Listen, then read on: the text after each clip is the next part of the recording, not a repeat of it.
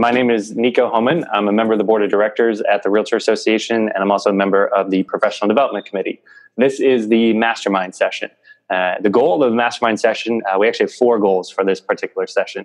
The first is for us as an association to come to our members. And so as we were talking a little bit before we got started, we have nearly 10,000 members of the association, and not all of them are right near the building on Kennedy. They're all spread out throughout Tampa Bay. And so the idea was for us as the association to go to where our members are. And that's what we're doing with these Mastermind series now. It's been over a year that we've been doing them. We've hosted at different parts of the county, different topics, different classes. And it's a way for us to engage as an association our members where our members are. The second goal of the Mastermind series was to introduce and show appreciation for our affiliates. So Genesis Title Company, this is their office space. They're the ones that graciously offered to host us. Every time we do a Mastermind session, we usually have it, we always have it at an affiliate's office. So whether it's a mortgage, title, home insurance, home inspectors, things like that, that's who hosts us for our classes. And it's important for us as real estate agents. We need a good team around us, and that team includes mortgage, title, insurance, all those different aspects of the real estate transaction. And if we don't have those good connections, then it doesn't help our clients at all. So it's good for our business. It's good for the association to show support and appreciation for our affiliates. So I would encourage you to do a little research on Genesis Title, and I'm sure Brittany's going to pass out the information for Debbie. So if you're interested in talking with her a little bit more, we can do that. The third goal of the Mastermind series is obviously education. Education is one of the most important things that we can do as a realtor association, is to provide classes and education to all of our members. You might have heard Brittany or Grace at the association speak about some of the classes that GTAR has. They have over 400 classes in 2018 offered to our members. About 99% of them are free.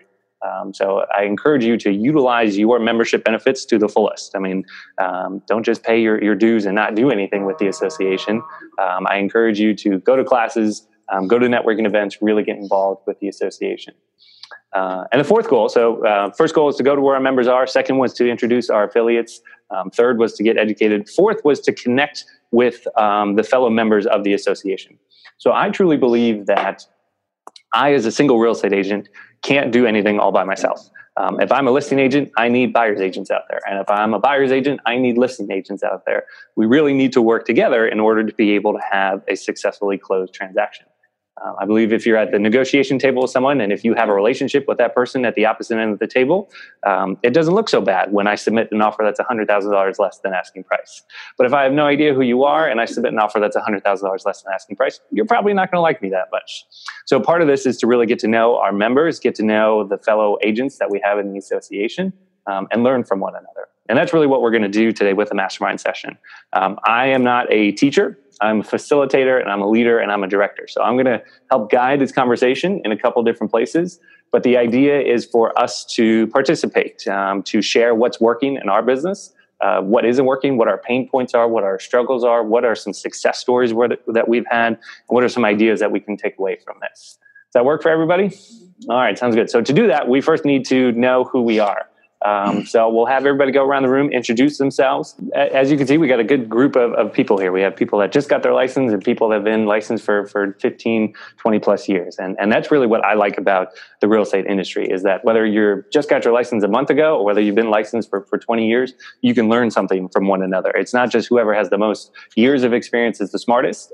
Just because you're brand new doesn't mean you can't participate, and doesn't mean that you can't contribute something new, something unique to the real estate industry. So I highly encourage you. There's no stupid questions, no stupid comments, and we'll work with everything that we have moving forward. But with that, we'll go ahead and get started with the class. So we are here today to talk about lead generation.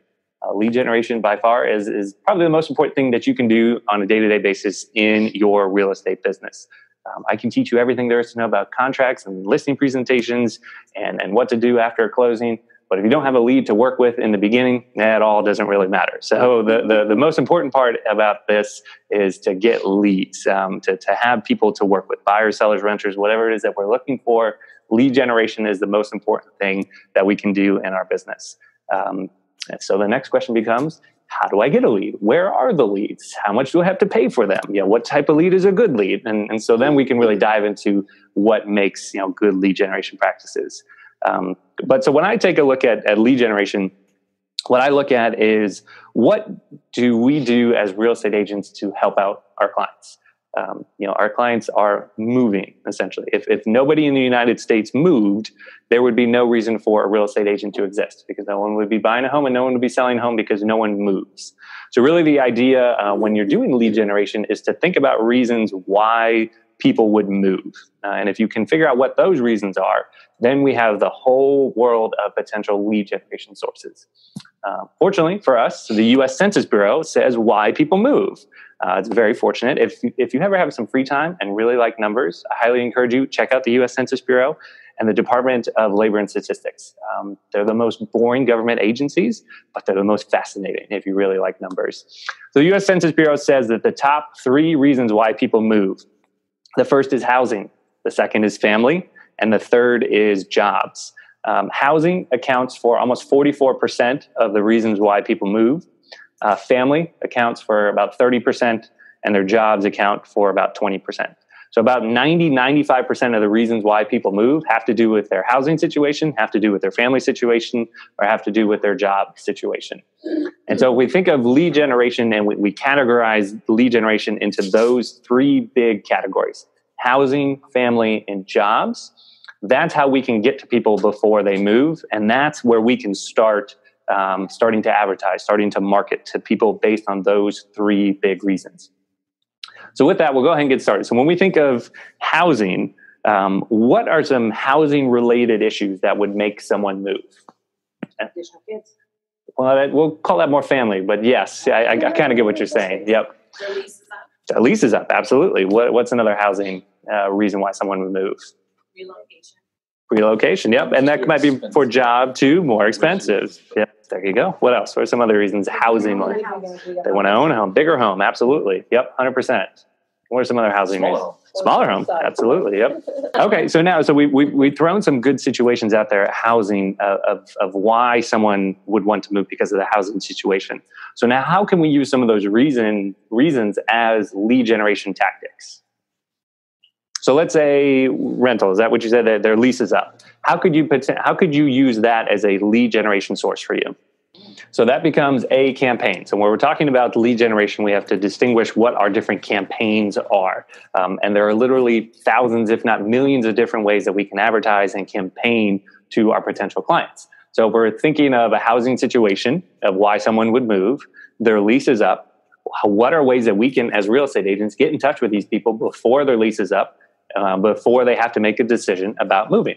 And that is an excellent way to do that, to figure out who leased, when their lease is about to come up. And now, Steve, you're the first real estate agent that they think of before their lease expires. That is a campaign that we can do that has to do with leasing. Another great one is to work with apartment complexes. So apartment complexes have a lot of people that are coming and going. What I did when I was a real estate agent, and now I'm a broker, is I would host tenant appreciation events at apartment complexes. So I had previously placed tenants in those apartment complexes, and I reached out to the leasing agent and said, hey, leasing agent, what I'd like to do is I'd like to host a little party at your clubhouse for all of your current tenants in the apartment complex. I'll provide some pizza and beer.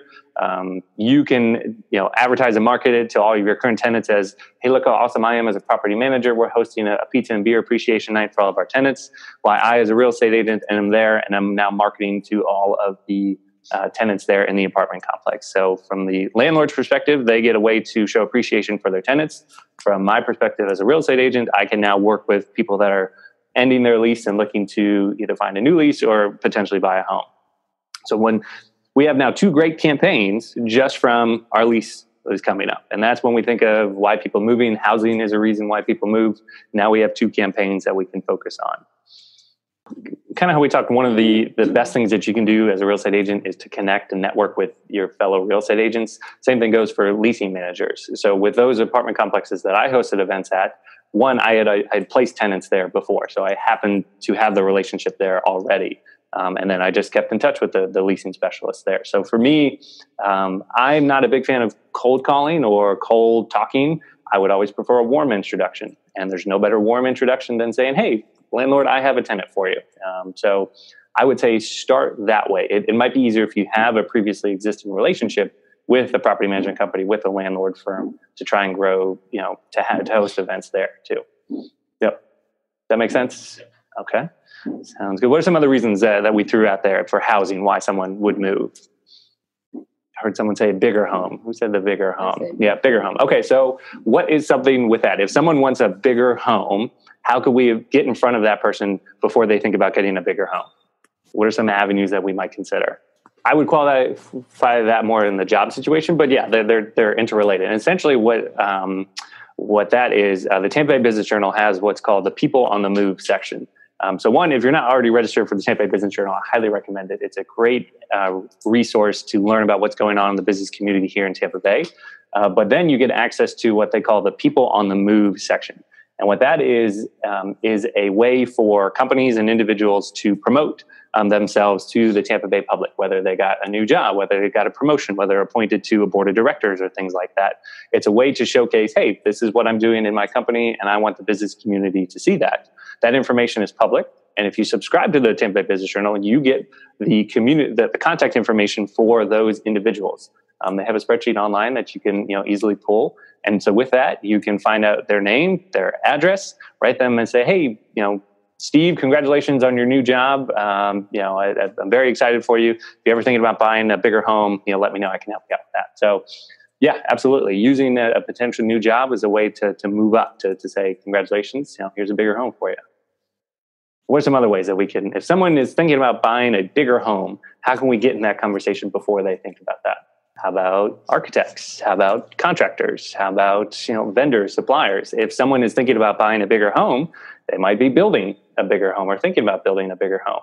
Well, maybe if we start having connections with architects, if we have connections with custom home builders, with tract builders, a lot of times they have bigger homes for people to buy. Yes. So a great vendor and a supplier like that is a painting contractor. So a lot of times before people put their homes on the market, they think about upgrading their paint. Maybe they have a blue wall and a red wall and a purple wall on their home. Maybe they would just want to make it a little bit more beige and a little bit more tan to make it a little bit more presentable in pictures.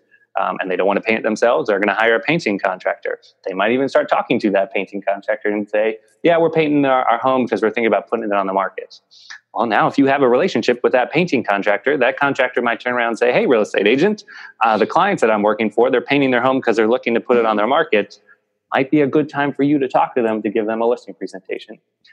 But you wouldn't know that unless you have that relationship with a painting contractor. So again, that's a potential source to use vendors, contractors, suppliers to get a potential lead. Mortgage companies are, again, a great way to do that too. A lot of times buyers will go to a bank or a mortgage company first to figure out how much home they can afford. If you have a relationship with a bank or with mortgage reps, and that person that goes to that bank or that mortgage rep is unassigned to a realtor, that mortgage rep, if you have a good enough relationship with them, will refer you to that particular client. So every time a mortgage rep calls me, I always pick up the phone. You never know what that relationship might lead to. Same thing with title.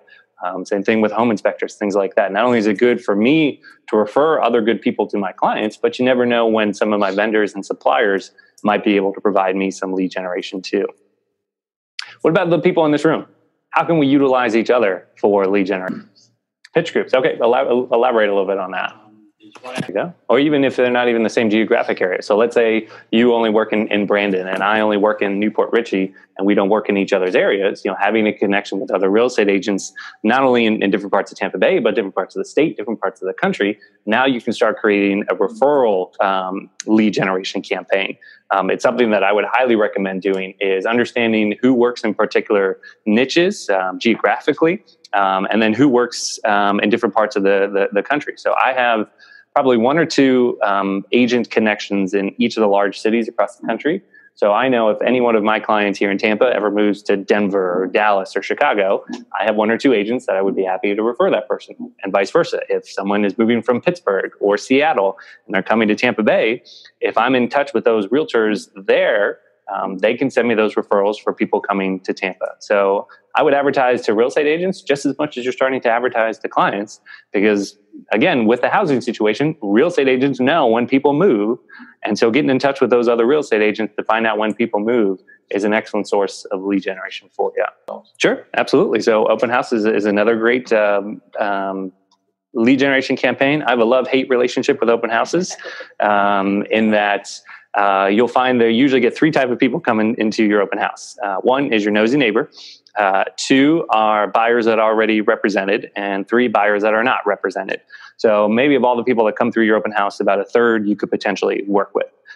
So just know that while an open house is great, it's a way to get a lot of people in your home. Not everybody that comes through you could potentially work with. If you are going to host an open house, I would make it an event. Think of it from a event planner standpoint or a party planner standpoint. You got to plan at least 1 or 2 weeks ahead of time, and you got to figure out a way to attract people to come to the open house. So if you just put a sign in the yard on Friday that you have an open house on Saturday, you're not going to get as much attention if you had posted that a week before, put it on the MLS, put it on Zillow, put it on Facebook, that you're having an open house. Then get people to come there. So say we're raffling off a $25 Amazon gift card to everybody that walks through our open house. All you got to do is fill out our form, and we'll give you an email once the open house is over, as a way for you to attract people to come, and then as a way for you to get the contact information for the buyers. Because not everybody that walks through an open house is willing to sign a form with their contact information. But if you say, hey, I'm going to give you a $25 Amazon gift card, yeah, they'll probably sign. Another good potential source for open houses is to work with custom home builders or tract builders. A lot of custom home builders and tract builders have spec homes or inventory homes that are just sitting. A lot of times if you approach them, they go to their model home and say, hey, custom home builder, I see you have a home that's sitting there. How about I, as a real estate agent, host an open house in your spec home or in your inventory home? It's a way for you to showcase your home. I'll take pictures of it, post it on social media, get a lot of attention for you as a builder. But then also I'm looking for potential buyers too. So it's a win-win for both you as a builder and me as a real estate agent. And again, if you have those relationships with those right home builders, they'll let you have open houses in their spec homes. They might even let you do an open house in their model home and help work that. Yep. One of the things I also do with an open house is that I have a letter that I print out, and when before either a day or two before I host the open house, I go knock on the neighbor's door and say, hey, just wanted to let you know, Saturday afternoon, I'm planning on hosting an open house. Are there any cars or anything that park in your driveway or in the street or anything like that? Let me know. Give me a call. Here's my contact information. It's a way to show appreciation for your neighbors, to say I'm looking out for you, but I'm not here to sell you anything. Oh, by the way, I happen to be a real estate agent and we're having an open house tomorrow. So it's a way to let the other people know that, yeah, we're having an open house. So those I would qualify as tract builders. So the builders like that, they're building communities with 20, 50, 100 plus homes in it. And yes, they have sales reps that work in the model homes for Ryan and DR. But what Ryan and DR and Lennar and KB and David Weekley and what all those builders do is a lot of times they build homes before having a buyer ready to go to buy that particular home. And so let's say, a D.R. Horton Coral model in Union Park up in Wesley Chapel, they have a move-in ready home, essentially, but they don't have a buyer ready to go. You could approach the D.R. Horton rep at the sales office and say, hey, I see you have, this Coral model available. It's already built. You don't have a buyer for it. Let me host an open house for you in that particular model to help you sell that particular home. So almost as if that Coral model was your own listing. One of the things that I like to do, and I haven't heard other people do this, is I actually use my own listing presentations as a way to generate leads. And the way I do that is in every single listing presentation that I have, one of my last pages is that I actually refer 2 or 3 other real estate agents to the buyer or to the seller that I'm working with. And the reason I do that is a couple of different reasons. One, it's to show that I not only did homework on their home, on their neighborhood, on their price points, but I also did homework on the other people that could potentially list this home. And it shows to the seller that, I've done my homework. I know what I'm talking about. But 2, it also heads off the fact that that seller is probably going to have a conversation with those 2 or 3 other listing agents. I'm not randomly picking ones. I'm picking people that could potentially work well with that seller. And then it also shows confidence that if I go to a seller and say, hey, Mr. Seller, here's my listing presentation. Oh, by the way, here are 2 or 3 other listing agents that could do the exact same thing that I'm doing. They're thinking, wow, Nico must really know what he's talking about if he's willing to give the competition's information away. With that, before I even go to the listing presentation, I talk to those 2 or 3 other listing agents and say, hey, I'm about to give a listing presentation. I would like to refer you to these clients. If I don't get the listing, are you comfortable with that? And I've yet to have an agent say, no, I'm not comfortable with having a listing presentation. So I have done listing presentations where I have not got the listing, but I've never done a listing presentation without making money off of it. And if I don't get the listing, then I charge a referral fee for that new listing agent that did get the listing. So when you're doing a listing presentation, figure out there's ways that even if you don't get the listing, there are still ways that you could potentially make some income off of that listing presentation. So that was reason number one, as far as their housing situation on why people would move.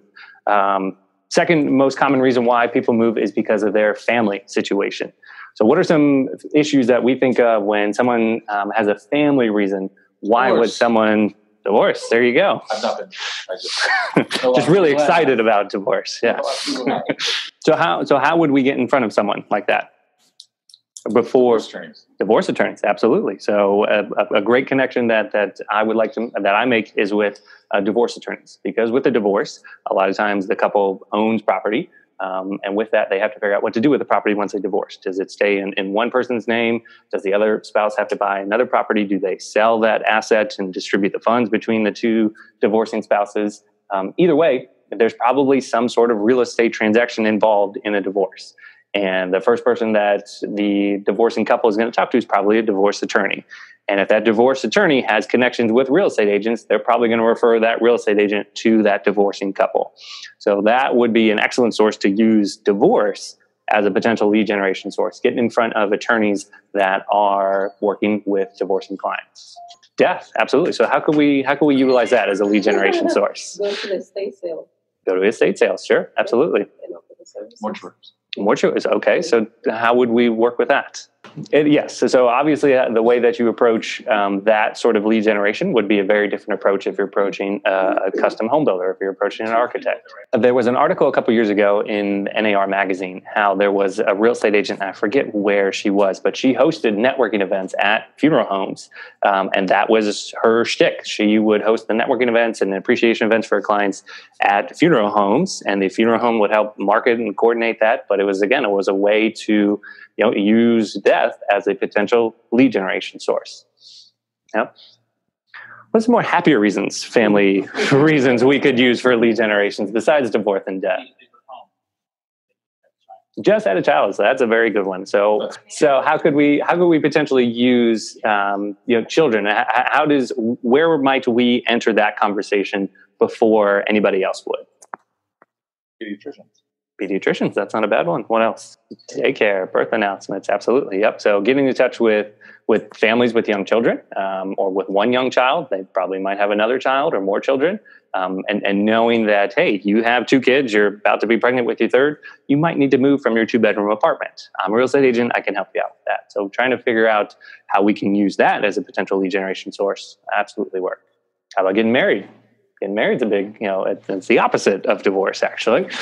So maybe getting in touch with wedding planners. A lot of times when couples get engaged, one of the first people that they reach out to is a wedding planner or an event planner or a wedding photographer or a wedding DJ or something like that. Getting in touch with people that travel in the wedding circle, then you'll understand who are those people that just got engaged and then who are getting married. Census Bureau says that 40% of couples that get married will buy a home in the next 2 years. So there's a high percentage of people that get married and that buy homes. Another way to work with that is Hillsborough County, on their public records website, you can search any sort of public document. A marriage license is a public document. So if we wanted to go to the Hillsborough County website, research who got married yesterday based on wedding licenses, we can pull who got married yesterday, what their names are, what their addresses are, and then I, as a real estate agent, can send them a congratulations card on getting married because I pulled their information from public records. So again, using wedding as a potential lead generation source is now ways that we can get in front of clients before they move using weddings. We could take that a step further and maybe you can go with financial advisors, financial planners. A lot of times they'll have an understanding of people's finances, whether they're bad, maybe they're struggling with their finances, or maybe on the opposite end, they're good. Maybe they came into a lot of cash and they need to figure out how to invest that money wisely. Yeah. So figuring out people's financial situations and who's in charge of people's financial situations. Maybe it's a tax accountant, maybe it's a financial advisor. Creating relationships with those type of people is absolutely a way that we could potentially get in front of lead sources. How about schools or churches? Anybody tried marketing and advertising to schools or churches or parent-teacher groups, things like that? On that same front, how about admissions directors? Private schools, private high schools, colleges, things like that. They all have admissions directors, and a lot of times, new students, whether relocating to Tampa Bay, the first thing they're going to talk to is a potential admissions director at that school. And so, a lot of times, admissions directors know, who's moving down from Michigan or who's moving from Atlanta, and they're looking for a new school and interviewing different schools before they find a home. Well, if you're getting in touch with those admission directors at those different schools, and you can say, hey, admissions director, you focus on the student and everything with the school. I, as a real estate agent, will focus on the neighborhood and everything having to do with the housing. So using schools, admissions directors, is definitely a good source of leads for you. First-time homebuyer presentations. Yep, absolutely. So one of the things that I really preach is working with your sphere of influence, your circle of influence, your close family and friends network, especially when you're first getting started. Multi-generational, sure, absolutely. So how might you use that as a lead generation activity? So something like that too. So one of the things that you could do with that is create a campaign specifically for multi-generational family, whether that's Facebook, Google ads, you're writing blog posts, videos. You specifically go out there and find the existing properties, the new construction properties that fit multi-generational family. And now for the next month, your online content is about sharing multi-generational family homes with the idea to get more potential buyers for that, or someone that has a multi-generational family home that's looking to list it. Now you become that expert in that little niche, and that's how you grow it that way. And the same thing with any little niche, whether it's a fixer-upper, whether it's foreclosures, whether it's new construction. Figure out how you can become that expert in that little niche, and then grow it that way. How about nursing homes and things like that? We use nursing homes as a potential lead generation source for us. Sure. So if someone is moving their parents into a nursing home, maybe they have to sell their existing home that grandma and grandpa's in before they move into a nursing home. Maybe that nursing home had that conversation with those clients to understand, hey, they're moving into this nursing home. They need to sell their existing home in the process. Oh, by the way, we happen to know these real estate agents that can help you out with that process. So getting in touch with nursing homes, with things like that, retirement community. All right, sounds good. So the last reason, the big three: housing, family, and jobs. Jobs is the number 3 reason why people move. What are some things that might have to do with someone's job, why they would move? Promotion, retirement. So I've heard a couple. So military, relocate. When someone has to move, relocating from a different city, a lot of times we want to talk to the people that have something to do with those jobs. So whether they're the HR managers, whether it's a recruiter, a staffer, a headhunter, those people know when people have to move because of a job-related issue. And if we have connections with those HR managers, those staffers, recruiters, headhunters, we can say, hey, you guys focus on everything that has to do with the job. And I, as a real estate agent, will help that family with everything having to do with the home. Kind of like the admissions directors at schools, HR managers are essentially the admissions directors for companies. Some companies are huge, like AT&T, and they'll have a whole division within the HR to set up relocation. Other companies are small. They might only have 10, 20 people, and they might not have all of those resources, in which case you then would be a perfect fit as a real estate agent. Say, look, you don't have the resources to help with relocation and moving and things like that. Why don't I do that as a real estate agent? I help this person, your new hire from Washington, D.C., come down to Tampa. I'll help them find the right school district, the right home. You just get them set up with a job, and I'll help them work on the home side. Another good thing. What else? What are some other job-related? It was the job. They lose their job. Sure, absolutely. That might, They can't afford the house anymore. They can't afford the home anymore. Absolutely. So it's not a fun way, kind of like death and divorce, but there is a potential transaction to work there too.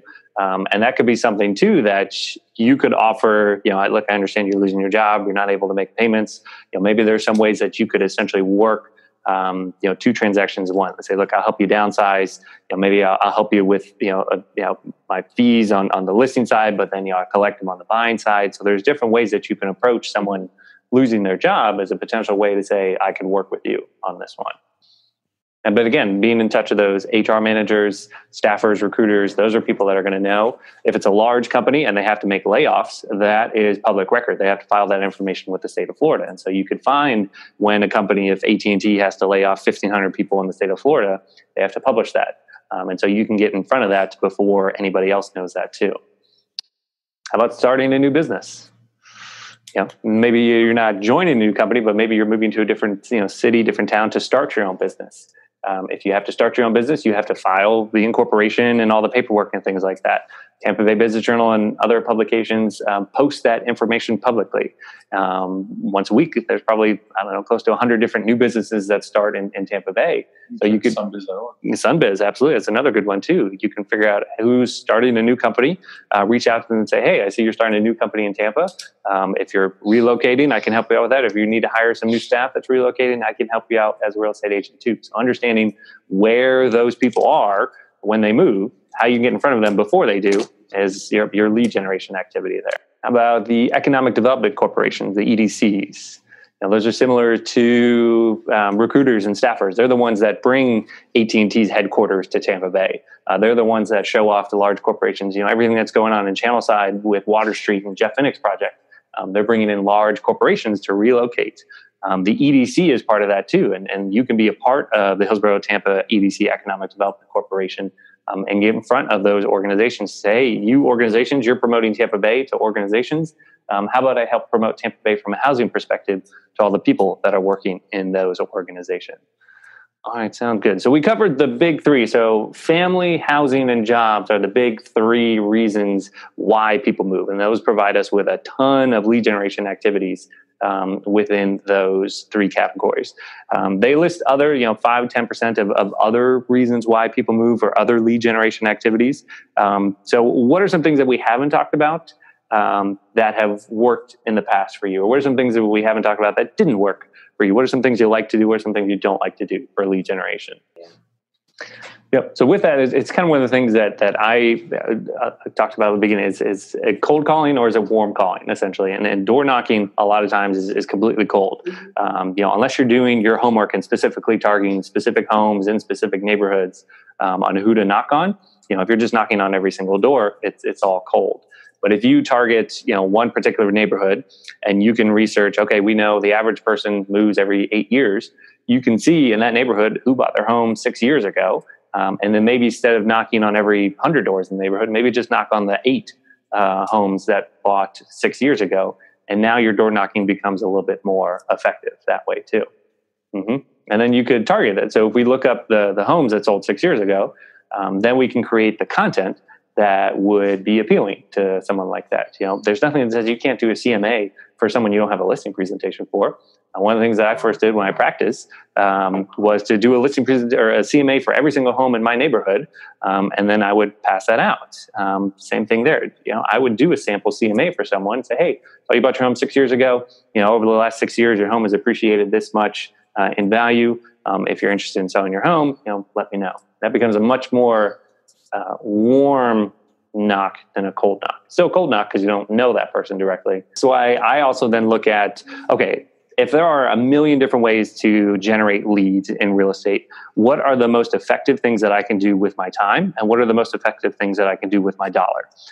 If there's a neighborhood of 100 homes and only 6 of them have homes that could realistically sell, I'm going to have to spend time researching those 6 homes. I'm going to have to walk to those 6 homes, knock on the door. It might take me an hour to go 30 minutes to an hour to knock on those 6 doors and have that conversation. Is that an effective use of my time? And is that an effective use of my money? Then there's a time that I had to research that, time that I have to drive to that. So when I look at all the different ways that I could potentially generate leads, I put that on the low scale priority in that it takes a lot of time. The conversion rate isn't so great. And I'm going to get a lot more negative feedback than I would positive feedback too. So yes, so one of the things that I don't discourage any type of lead generation activity. I would just say, how does this fit in your business practice of, is it effective use of your time and your money? So with that, with a FSBO, someone is selling their home for sale by owner. So a couple of things with that. One, the market is getting better and overall fewer people are selling their homes by themselves. So they are seeing that the price point is going up. They see that there is value in using a real estate agent to sell their home. So overall, the general FSBO market is going down. It's less than 10% in Tampa Bay of homes sold that actually sell by FSBO. With the 10% roughly that do sell the homes by themselves, their most important factor is, money. At the end of the day, that's what they're looking for more so than a typical seller. And that's the reason why they choose to do it themselves, because they feel like they can save money on it. And so with that, if I know someone's motivation for why they're selling their home, now I can have a better conversation with them when I try to sell the home for them. So if I know their ultimate motivation is money, I better make sure that I have the right comps, that the Zillow's estimate, the Realtor.com estimate, all those things are close in line to what they're trying to sell it for. And I better, have the best net sheet in the world that says, okay, if you're looking to make $50,000, here's how we can make $50,000 with listing it at the price point that you want, with all the fees that are associated with it. And if you can make that case to a FSBO that they're going to make the money that they want to hit while using you as a real estate agent, there's no argument that they can come back with that says, no, they're not going to do that. It's when the money doesn't work out, that's when it becomes a much more difficult conversation for you as a real estate agent to say, here's why your price point is way too high. What about another approach that you could potentially have with a FSBO is, they're selling their home, they're going to have to buy a home somewhere. So why not, instead of approaching them to say, hey, I'd like to list your home, why not approach them and say, hey, I see you're looking to sell your home. What's your next step for you? Are you moving somewhere else in Tampa Bay? Are you moving to, Charlotte, North Carolina? Hey, I happen to know a real estate agent in Charlotte. If you're interested, I'd be happy to make that introduction for you. So start with ways that you can provide value to someone versus, starting with ways to say, hey, I want you to pay me for my services. So approach it from, what are you doing next? How can I help with you after you sell your home? Whether you sell it FSBO, whether you sell it through me, how can I help you next? And now that becomes a much easier conversation to have with that person, because their first instinct isn't to say no to something like that. To kind of go a little bit on that and some of the questions that you had. So most of the reasons why a home doesn't sell has to do with pricing, has to do with the actual terms that the seller is looking for in a particular contract. And then the third would be the marketing activities that the agent did or didn't do. So essentially, if you, in your conversation with either a FSBO or with an expired, or really with any potential seller, would be, here's what I think the right market price is. Here's what I think the terms should be of your contract. And here are some things that I'm doing as a real estate agent to help market and advertise your home. And so if you can overcome those three big objections when you're talking with someone about a listing, chances are, and if your plan is right and they like it, they're going to use you. When you first got your license, that becomes public record. And so you got a lot of postcards from brokerages and things like that trying to recruit you. The reason that you looked at that is because it's effective. You are actually in the market, potentially for something like that. I would say one of the issues with mailing 2,000 pieces to everybody is that not everybody's in the market right now. So at that point, it becomes as much of a branding activity as it is a lead generation activity. If you kind of go back to the door knocking scenario, where instead of mailing a postcard to all 100 homes in the neighborhood, mail a postcard to the 6 homes that the sellers have been in there for the last 6 years, and tailor your postcard to say, hey, you've been in your home 6 years. Here's how much prices have appreciated in this neighborhood over the last 6 years. And now people have something that's a little bit more recognizable, that speaks to them a little bit more, versus a postcard that says, dear homeowner, I'm a real estate agent.